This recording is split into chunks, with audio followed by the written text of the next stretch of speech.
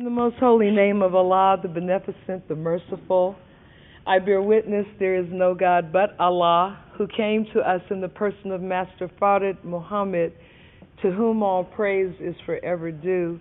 We thank him for raising in our midst the promised Messiah and predicted Christ, the most honorable Elijah Muhammad. And we thank them both for their mercy and guidance in our midst, the Honorable Minister Louis Farrakhan. I greet all of you in the words of peace of Assalamu alaikum. Brothers and sisters, I'm in the middle of getting all kinds of dental work done, so I hope if I speak with a lisp, just ignore it. But I had to come up here this evening to thank you as a student of the Honorable Minister Louis Farrakhan for taking time out to be with one another. This is a family, and it is so important that we know we have family support from one another. I was blessed last Friday to represent the Honorable Minister Louis Farrakhan at his request at a leadership meeting of the UNIA, the Universal Negro Improvement Association, which is the followers of the Honorable Marcus Mosiah Garvey. And that meeting was of their high executive council and other leaders. Now, in the course of the evening, I invited them to assist the Nation of Islam here in Chicago in co-hosting, along with the followers of Noble Drew Ali, the Moorish Science Temple, to help you and I put on a town hall meeting on the question of separation. And I cannot describe to you how appreciative they were. It is so important to the followers of the Honorable Marcus Garvey, and they make such a strenuous effort to keep his name alive and to protect his legacy.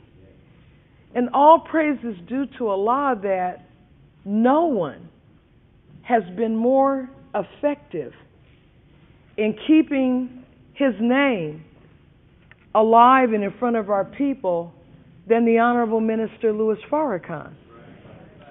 And I told them, we don't even have a large meeting that the minister doesn't lift his name. Just as he lifts up the names of Noble Drew Ali, of the Dr. Martin Luther King, the brothers and sisters during the time of our physical bondage, such as Nat Turner and Denmark Vesey. This man, Farrakhan, is the embodiment of the very best a person can be. And in addition to and along with all of the things that he has given us, he is giving us directly from Allah and his Christ this revelatory course. This is the path to our resurrection. And one of the best parts of it are these last two study guides that we are in right now, 10 and 11, and the letter that comprises the bridge between 10 and 11. 10 being the God within each of us, the God within self, and then 11 being the supreme God, Allah, the true center of everything. And I just wanted to back up tonight briefly to the letter that was dated July 29th of 1987 and the way he ended it. He said, "Please do not fear to venture beyond your present expression of the wisdom of the Honorable Elijah Muhammad. If we express this wisdom as babies, then we will only attract other babies to play with us, smile. But if we express ourselves in a mature way, we attract people of wisdom from all over the planet Earth to build with us a new civilization. I expressed to the brothers and sisters last Friday that we need them with us so that we can sit together and chart out how we are going to do this. What do you mean this? I mean separation. Minister Farrakhan stepped directly to the U.S. government in 2017 and said, we will take 8 states. Now, how do you and I propose as the ground troops to carry out what the Commander-in-Chief has said, not only to the enemy whom he gave a last warning to? He said it's a final call to the U.S. government, a final warning to the U.S. government, but also it was a final call to black people. February the 17th, 2019, Minister Farrakhan gave the signal to the wise. The wise know after February 17th we are in the actual time of the departure. That was for black people. For the enemy, February 17th was the trigger that the enemy cannot wait any longer to do to the nation of Islam what they are planning to do. The nation of Islam is not the mosque. The mosque is the spiritual center of the nation of Islam.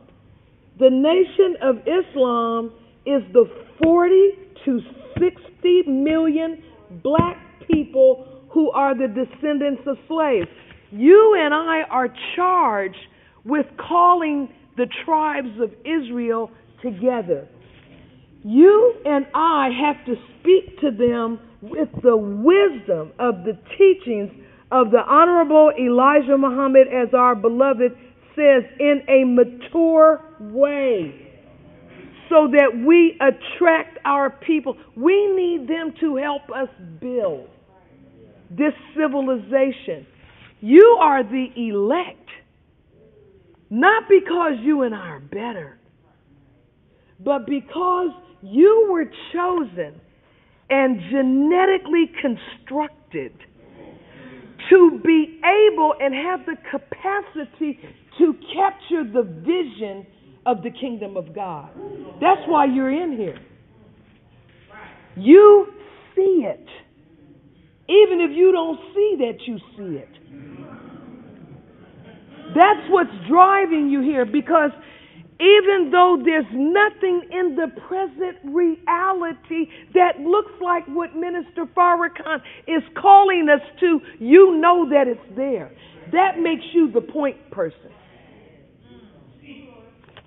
And so you and I are charged with the expression of the wisdom and being an example of civilized behavior. But we need the skill sets of all of our people across the spectrum. As the minister said, look at how wise he is. Don't let, he said, the loss of Nipsey Hussle cause us to turn on each other. See, be slow to respond to what can be a trap. We were taught to think 5 times before we speak. That's because thoughts have to travel through 5 levels of evolution before they are fit to come out of the mouth of a civilized person. Because initial thoughts begin on the reptilian level, at the base of urges. And then they move up through emotion, through the intellect, through the various spiritual levels. And ultimately, what comes out of our mouth reveals to everyone which level won the battle to make it to the top. There's only one I. Jesus said to the demons, "Peace be still, know that I am God." That's what enabled him to walk on water. So embodied in the Honorable Minister Louis Farrakhan, who, as we were talking about in our meeting, never fails to introduce himself as a student of the Honorable Elijah Muhammad. And we need to do that. That's why I thought of it tonight, because I don't always do that. The Honorable Elijah Muhammad is not my teacher. I want to say that again. The Honorable Elijah Muhammad is not my teacher.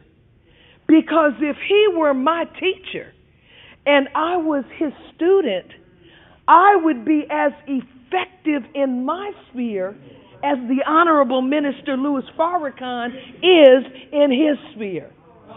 If I'm lucky, I will be able to become a student of the Honorable Minister Louis Farrakhan, who already is the manifestation of how man becomes God in our midst.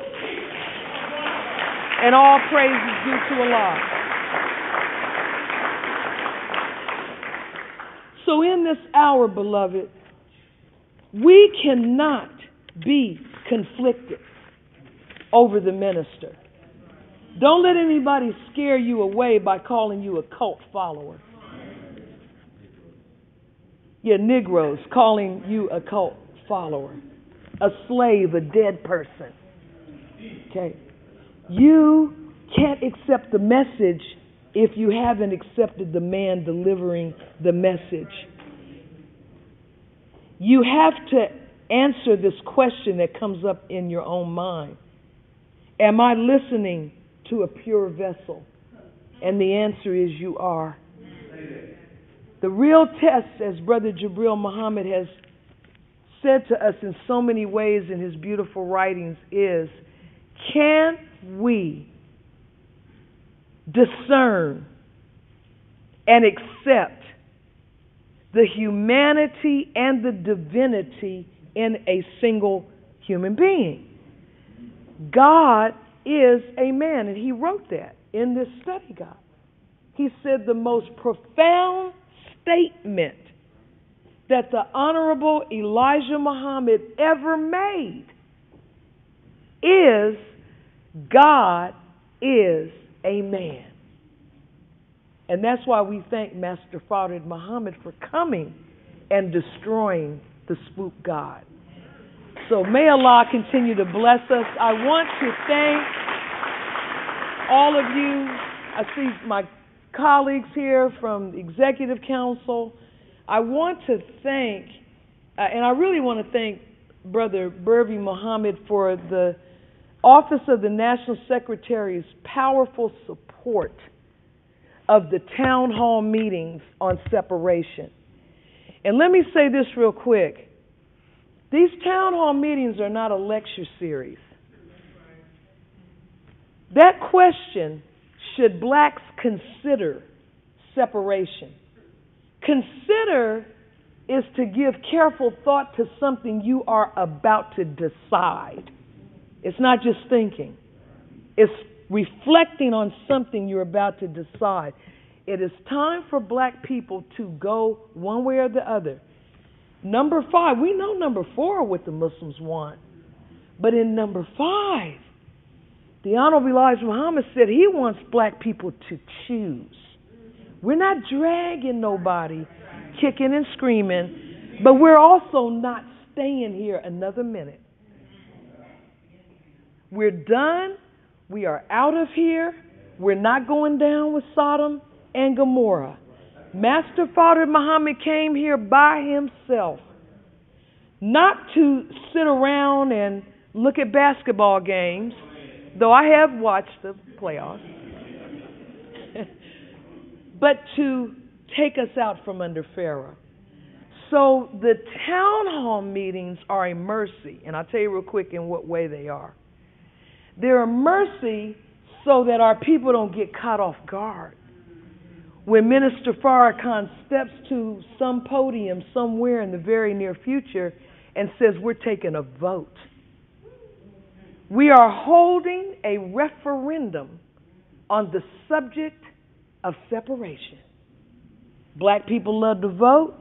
We're giving black people something to vote on the real. Okay? Now, this means that a certain number will say yes. So the question is, are we ready for that answer? Because some of us in the nation think separation is a theory or a concept. I have believers say, oh, we're doing that for real? But some of us, we're like, oh my God, I got car payments. Do they have Netflix in this territory? And what am I going to do about my job? See, when God gives the call through His servant, that's it. So it's best to prepare ourselves mentally. And the more prepared we are mentally, the easier it will be to get this done physically. But very quickly, I have to thank our student coordinators, Brother Dr. Robert Muhammad, Brother Amin Muhammad, Brother Shahid. Where's Sister Bahia? Our young, beautiful student minister, Sister Bahia. Where's Brother Carl Muhammad? Brother Carl. Brother Billy Muhammad. Sister Gail. Sister Jamila Muhammad. Brother Ibrahim Muhammad. There in the back, Sister Stacy and Brother Robert, and of course Brother Troy. They work very hard to make sure that you have a quality experience in line with the methodology, because Minister Farrakhan structured these study circles so that they can save you. So we can't just come in here in a lackadaisical way. Come here prepared to expose your thoughts. And when someone is exposing thoughts, beloved, as a family member, all of us, the tribe of Shabazz, being redeemed, we have to accept our brother and sister as they are. So may Allah continue to bless us with love and the light of understanding. Assalamu alaikum.